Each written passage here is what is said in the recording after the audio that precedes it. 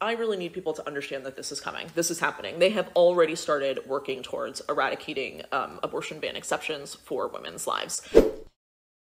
Without access to the proper reproductive health care that they need, women are dying. Women who are pro-life, women who are pro-choice, it doesn't matter. Complications can and will happen to anyone, and they are dying.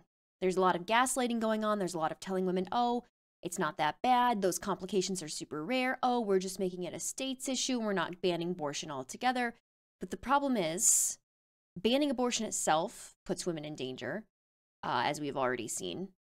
But that is just step one of what they're doing. Texas won't be reviewing maternal deaths in the first 2 years after its near total abortion ban went into effect, likely to cover up the fact that women are dying because of it. The Texas Maternal Mortality and Morbidity Review Committee has said its decision to ignore the first 2 years and the backlog of cases it has to review is in an effort to be more contemporary, whatever that means. As a member of the committee points out, skipping over these years does an incredible injustice to women who have died because of Texas's ban.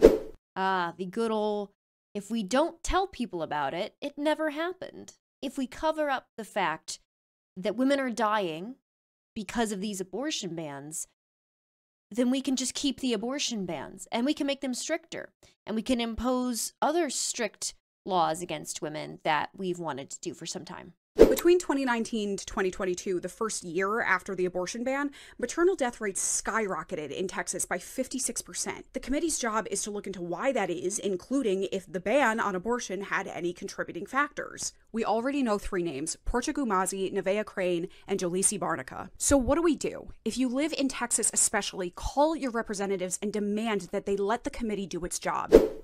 56%. It went up 56%. 56% more mothers were dying in the wake of these strict abortion bans because doctors weren't allowed to save them, weren't allowed to intervene. So they were left to die. 56% more mothers are dying. And the board, whose job it is to review why that's happening, because that's a lot. That's a big number. You know how many people are in Texas? That's a lot of people.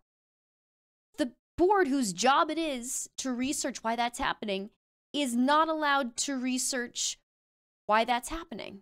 Now, why do we think they're not allowed to do their job and research why so many citizens are dying? Gosh, it's almost like if you prove that the abortion bans are dangerous for women, are dangerous for mothers, you'd have to walk them back, maybe. It's not very pro-life of them. That's what I have to say. If you only care about the fetus, and you don't care about the human life birthing the said fetus, you're not pro-life, you're pro-fetus. I do not. I believe that every single person, that God has a plan for them, even if they're unwanted, even if they came out of a horrible rape or something. I truly believe that, that there's a reason for them. I want to separate this into 2 distinct questions in the same area, right? Mm-hmm. There is the political implementation of a ban versus the personal feeling there should be, right? Do you personally feel abortion is wrong and shouldn't be allowed? Yes, that's how I personally feel. These hard-right Christian nationalist Republicans believe that every life is special and that God has a plan for every single life. What about the life of the mother? It feels like once you're born and no longer in the womb, your life's not special anymore. God's plan ends for you once you exit the womb. Then you're on your own. No handouts, no freedoms. We're going to save the fetus over you because you're not a fetus anymore, and we value fetus life over human life. Framing it around just the baby, just the fetus, takes away the personhood and autonomy of the mother, who is a person who could be giving birth to that baby. The baby is a sack of cells. It doesn't know its mother was raped, but its mother sure does.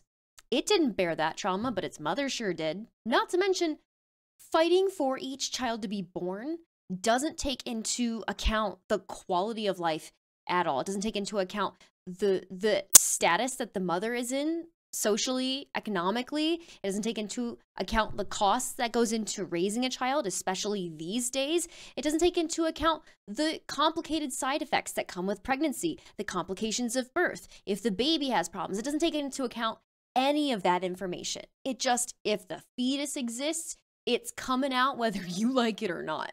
They care more about making sure that fetus is born than the quality of life that the mother has, will have, has had, who was once a fetus, by the way. You know, at one point in her life, she was too a fetus, but you don't care anymore because she was born and she's a full functioning human now, and we don't care about those.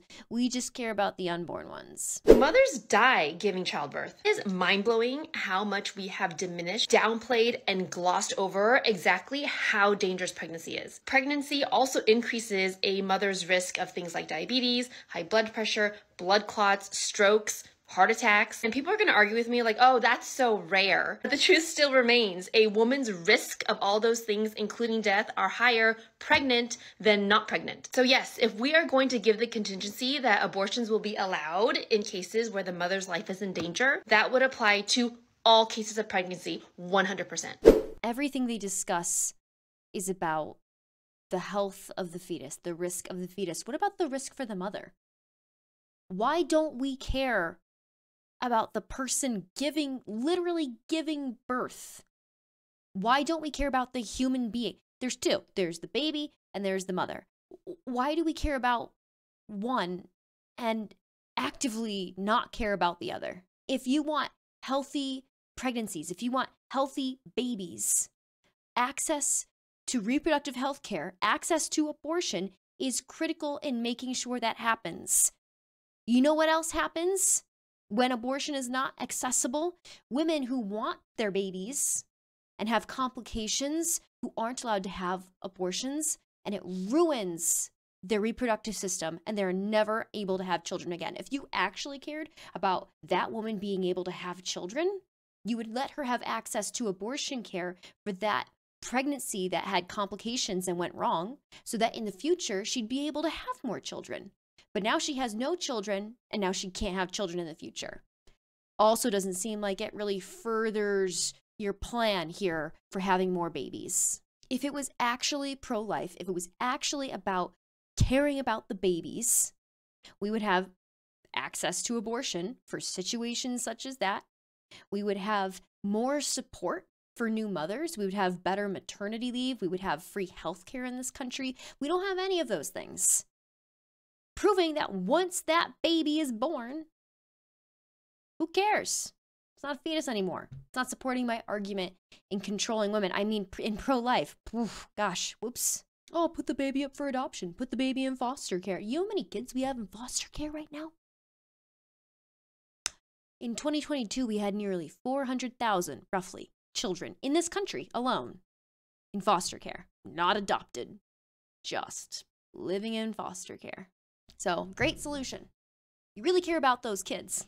Just stick them in foster care where I can't see them and it doesn't matter. And then they'll just probably become minimum wage workers, so that I can have minimum wage workers because I don't want to do that. And then, that's why I want women to have babies. I mean, I'm pro-life. Shoot. If you're pro-life and you don't care that women are dying because of these bans, then you're not pro-life. Call it what it is. You're anti-woman. That's it. You're pro-fetus. Just make sure it's accurate. Make sure it's an accurate representation of what you're actually all about. Because you're not pro-life. You're anything but.